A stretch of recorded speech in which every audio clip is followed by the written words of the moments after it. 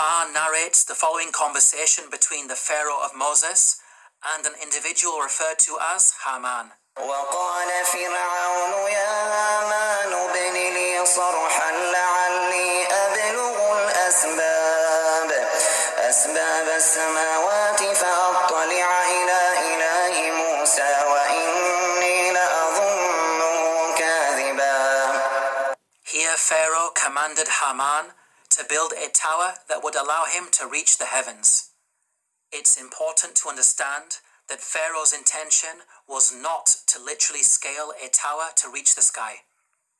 Rather, it's a reference to the Egyptian belief that after death, the Pharaoh would ascend from earth to heaven, taking his place among the gods. As read earlier, the author of the Qur'an had an awareness of ancient pyramid texts that detailed such beliefs. Egyptian monuments housed the bodies of dead pharaohs. These monuments acted as a bridge between this world and the next. They were filled with religious writings that served as instructions to help the dead pharaoh ascend to the heavens. Hence, the person in charge of constructing such a monument for Pharaoh would not only need to be skilled in architecture, but also highly knowledgeable in religion, a builder-priest of sorts. Let's now turn to history to see if we can identify an individual known as Haman, who was both a builder and a priest. Earlier we concluded that Ramesses II was the pharaoh at the time of Moses, so we will focus on this time period. A block statue in the Egyptian Museum of Munich contains a biographical account of the life of a high priest named Baken Khonsu. In his own words he states, "I am one truly reliable, useful to his Lord, who performs beneficent deeds within his temple. I being principal chief of works in the estate of Amun, I erected obelisks of granite stone, whose tops reach to the sky." Here, Baken Khonsu tells us that he served the pharaoh in two ways. First, by performing rituals in the temple, and second, as chief architect. In fact, Baken Khonsu was an architect extraordinaire, being one of the greatest in all of ancient Egypt. He is responsible for constructing the Temple of Amun at Karnak, a monument that remains one of the largest religious structures ever created by man. With regards to the priesthood, Baken Khonsu informs us that he had a very long and illustrious career. "I was a third prophet of Amun for 15 years. I was a second prophet of Amun for 12 years. He appointed me high priest of Amun for 27 years. Here Baken Khonsu is stating that he served the god Amun throughout his priestly career.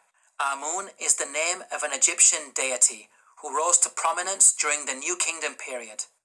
By the time Baken Khonsu died, he had been a priest for many decades, having served Ramesses II as high priest throughout his reign. Both Ramesses II and Baken Khonsu were contemporaries who died around the same time.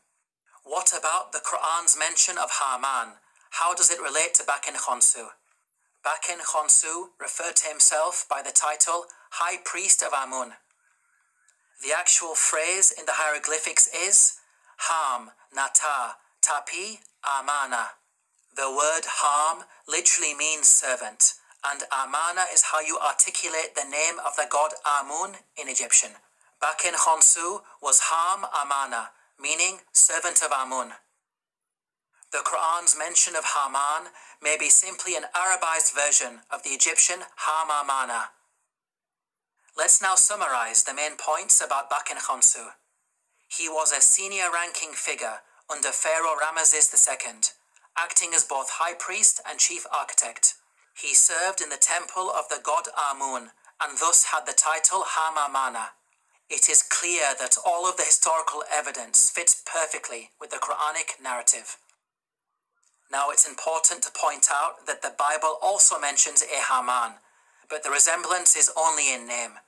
The biblical Haman served under a Persian king and bears no relation to the Quranic Haman of Egypt. Yet again, these are details that are completely missing in the biblical narrative.